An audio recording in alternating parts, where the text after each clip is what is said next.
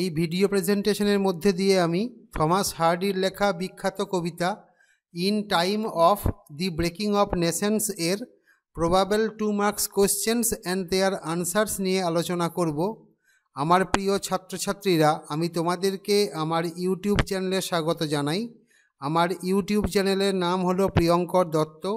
তোমরা এখানে ইংরাজি ভাষা ও সাহিত্যের উপর স্কুল লেভেল, কলেজ লেভেল এবং প্রতিযোগিতামূলক পরীক্ষার বিভিন্ন ভিডিও প্রেজেন্টেশন দেখতে পাবে। চলো সরাসরি চলে যাই ভিডিও প্রেজেন্টেশনের মূল অংশে।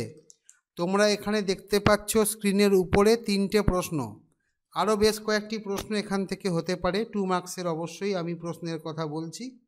তো যাই হোক, প্রথমে 3টি প্রশ্ন নিয়ে ডিসকাস করি। প্রথম যে প্রশ্ন, সেই প্রশ্নটি হচ্ছে, what is the source of the title of Hardy's poem in time of the breaking of Nations?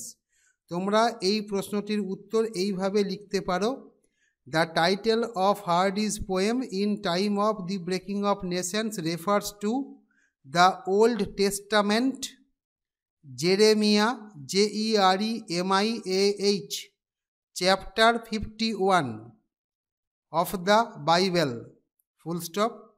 Here the downfall of Babylon is prophesied, and the phrase break in pieces the nations, within quotation কোন অংশটুকু, break in pieces the nations, quotation শেষ, is used।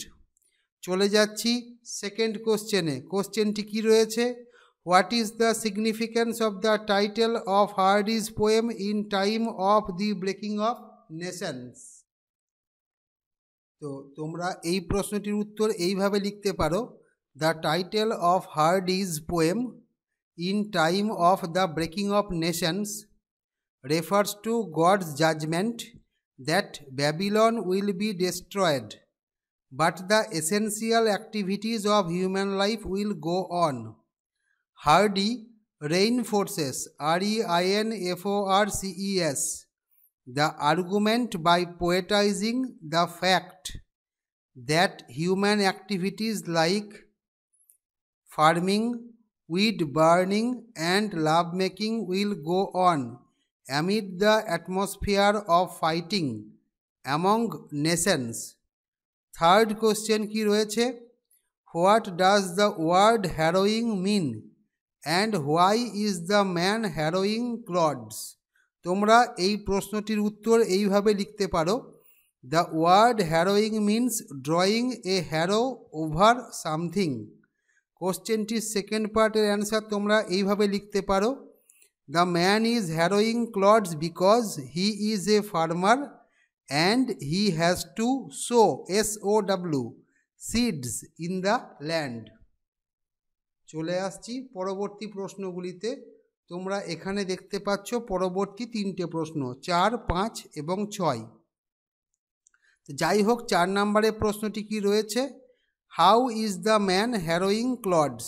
তোমরা এই প্রশ্নটির উত্তর এইভাবে লিখতে পারো, the man is হ্যারোয়িং ক্লডস with his harrow and with the help of an old horse, full stop. Both the man and the horse seem to be tired. Fifth বা পঞ্চম প্রশ্ন, প্রশ্নটি কি রয়েছে, how does the poet describe the man? তোমরা এই প্রশ্নটির উত্তর এইভাবে লিখতে পারো, the poet describes the man as a farmer, full stop. He ads that the man is engaged in the act of breaking lumps of clay. He does not forget to mention that the man is walking slowly and silently. It is evident that the man is tired. 6 নম্বর প্রশ্ন কি রয়েছে, how does the poet describe the horse? তোমরা এই প্রশ্নটির উত্তর এইভাবে লিখতে পারো, the poet describes the horse as old, full stop. He adds that the horse is half asleep and so it moves unsteadily and moves its head as a gesture. চলে আসছি পরবর্তী প্রশ্নগুলিতে। তোমরা এখানে 7, 8, 9, 10 চারটে প্রশ্ন দেখতে পাচ্ছ। 7 নাম্বার প্রশ্নটি কি রয়েছে? How does the poet describe the smoke? তোমরা এই প্রশ্নটির অ্যান্সার বা উত্তর এইভাবে লিখতে পারো। The poet says that the root of the smoke, that is the flame, can not be seen. He ads that the smoke is thin, full stop. He does not forget to mention that smoke is coming out of heaps of couch grass. 8 number প্রশ্ন, what is couch গ্রাস? তোমরা এই প্রশ্নটির উত্তর এইভাবে লিখতে পারো।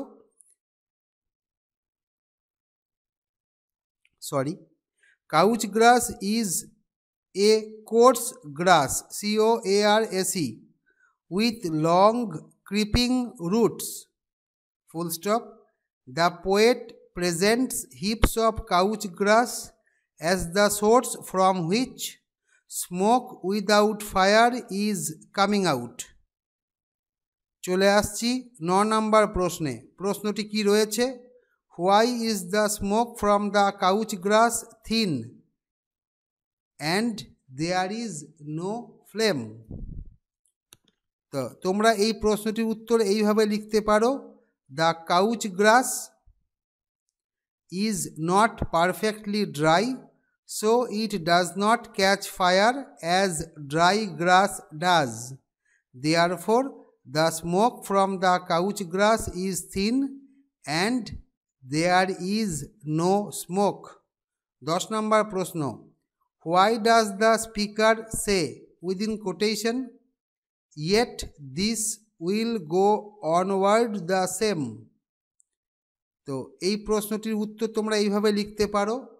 Couch glass acts as a kind of weed as it ইন্টারফেয়ার্স with the growth of the corps, so farmers will burn them even edges afterwards.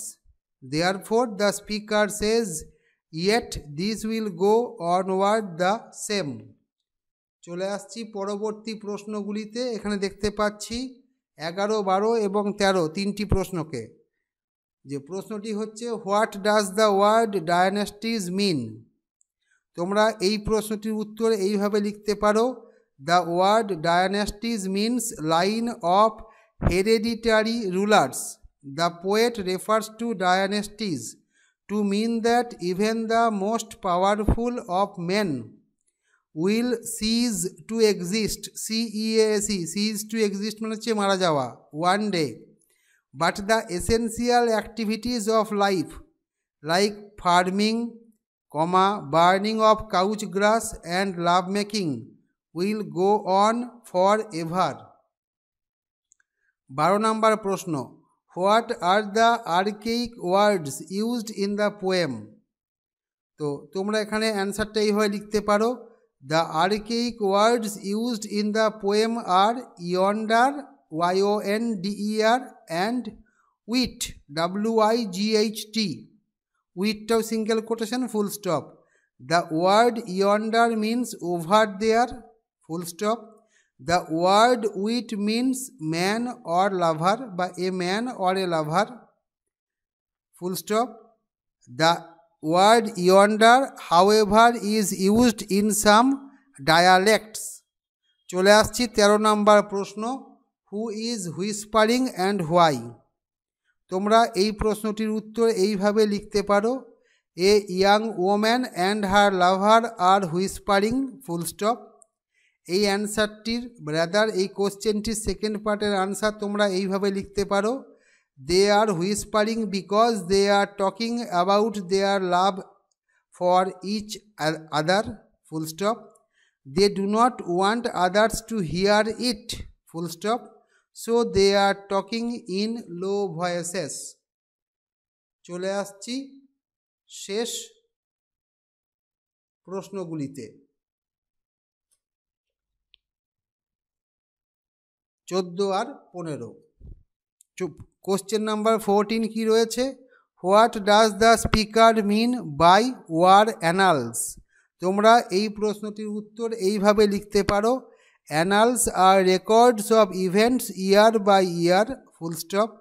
The phrase war annals means the accounts of persons who have died in a war and the amount of property lost in it, full stop. The speaker says that one day people will forget about all the losses caused in war.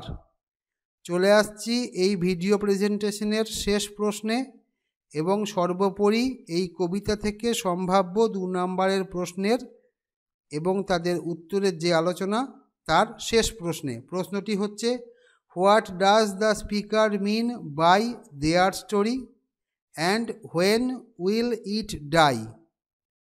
তো এই উত্তরটি তোমরা এইভাবে লিখতে পারো, the phrase there story refers to the love story of the young girl and her lover.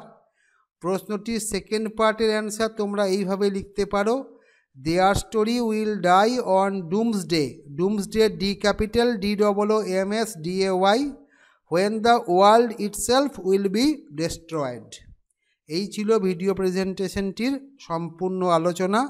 Video প্রেজেন্টেশনটি তোমাদের পছন্দ হলে অবশ্যই একটি লাইক দিয়ে আমাকে উৎসাহিত করবে। আমার চ্যানেলটিকে তোমরা অবশ্যই সাবস্ক্রাইব করবে। ভিডিও প্রেজেন্টেশনটি বন্ধুদের মধ্যে অবশ্যই শেয়ার করবে। তোমাদের মূল্যবান মতামত ভিডিও প্রেজেন্টেশনের কমেন্ট সেকশনে অবশ্যই জানাবে। সকলকে ধন্যবাদ।